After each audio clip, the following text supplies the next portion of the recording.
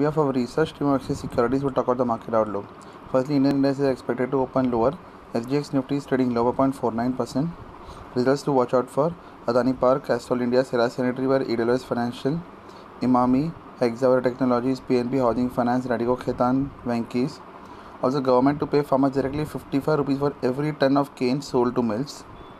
SEBI announces additional risk management measures for derivative segment.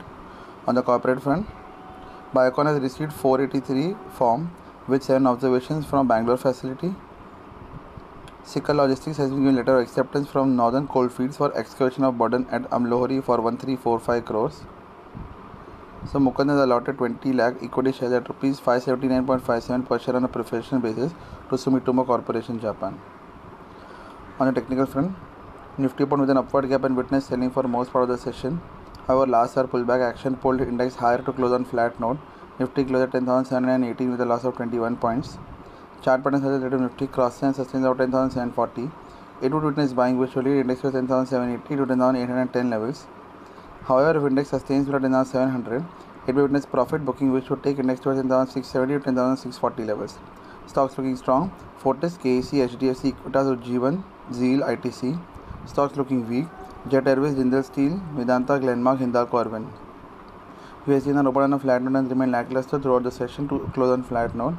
USD closed at 66.86 with a loss of 0.03%.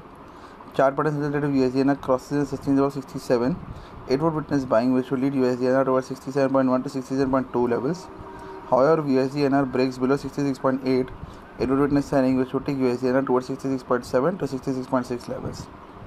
On the derivatives front, Nifty futures closed at 10,739.4 on negative note, with 0.3% decrease in open interest indicating long unwinding. FIs were net. Sellers in derivative segment is at tune of 102 crores.